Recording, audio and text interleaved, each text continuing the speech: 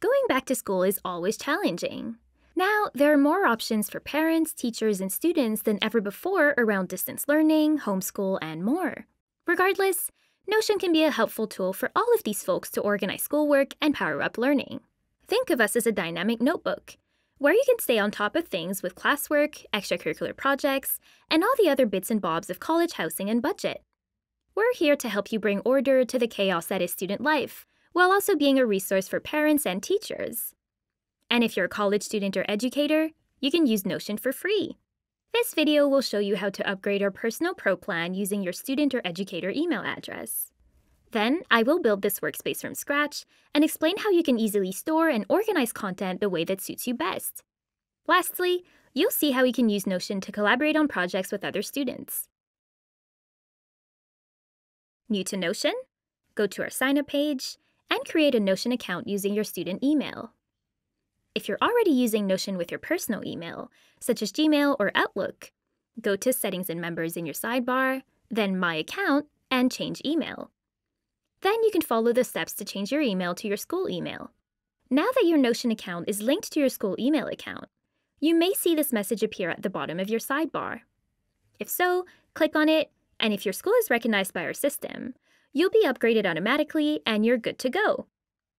If you do not see this message, click on Settings and Members again, and navigate to the Upgrade tab. Scroll down until you see a button that says Get Free Education Plan, and you should be able to upgrade that way.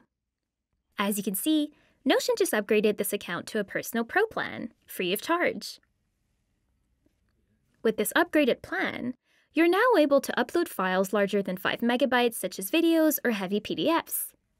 Plus, you may access earlier versions of your pages that are up to 30 days old, and share your pages with an unlimited number of guests. More on this later. Finally, you can enjoy unlimited storage.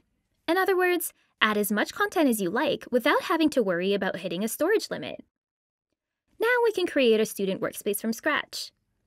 If you click on Templates at the bottom of the sidebar, you'll see a list of ready-made pages that you can use to get a head start. Go to the Education section to browse through our school-themed templates. And if you like one, hit Use this template. This Class Notes template allows you to store all your notes in one place and quickly find them later for review or edits. This table can save you from the hassle of having notes dispersed through multiple text documents in your computer. In class, just click on the blue New button at the top right of the table and start typing your notes directly into this page. Then use Properties at the top of the page to keep track of where these notes are from. Here you can select the class name, class type, and perhaps even add class materials.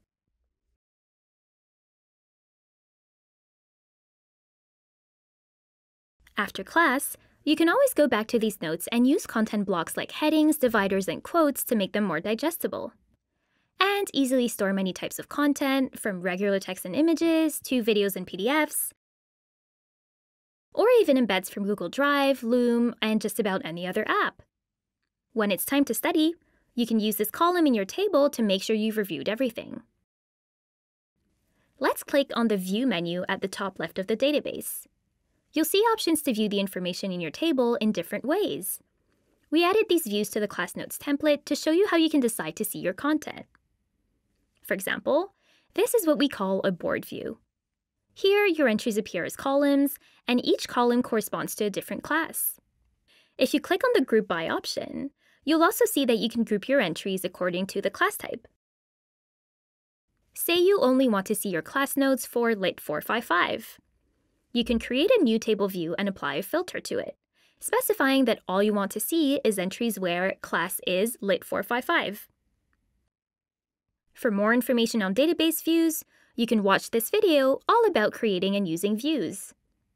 If you stumble upon content you find interesting, it can be really useful to have a neat table to store it into. That's exactly what this template does for you.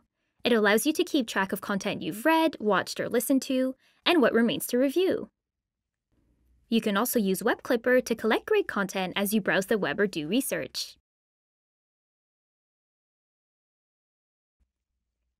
We know how chaotic thesis writing can get, so we created a template to help you organize your content as you write it. Store all elements of your thesis in this table, from ideation and proposal to research and chapter drafts. In the table here, each row can be opened as its own page where you can include all the information you want, from text and images to web bookmarks and Google Map embeds. There's even a dedicated section to your research sources and notes, where you can add sources one by one and add notes about each source inside every page. Later, when you start drafting a chapter, you'll be able to connect it to its corresponding sources and notes.